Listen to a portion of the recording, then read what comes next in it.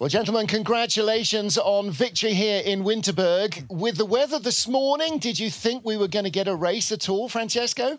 Yeah, we even won a race. It has nothing to do with the weather. We are a winter sports, and the most part of the track is under the roof. And so, yeah, we hoped and we know that we drive today. Listen, let's talk to Torsten. Torsten, I've just been adding up your career. This is your 80th four-man race. How do you stay healthy for so long? Well, that's a good question. I don't know.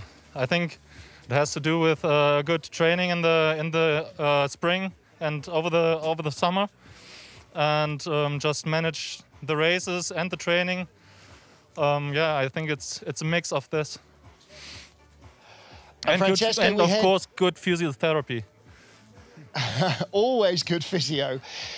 We head now to St. Moritz, the birthplace of the sport, the place where you won your first World Championship. Is that a special track for drivers? Yeah, it's even a special track. We hope that the sun comes out for us the whole week, and yeah, we can enjoy this there. The track is smooth.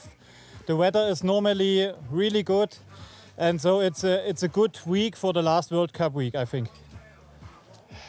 And then some time off to rest and to think before Beijing. How are you feeling about the Winter Olympic Games?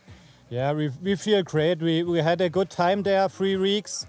We know the track, we know all places. We only have to know the Olympic Village. But I think it's all in good shape for the Olympics. And yeah, we hope the time comes soon.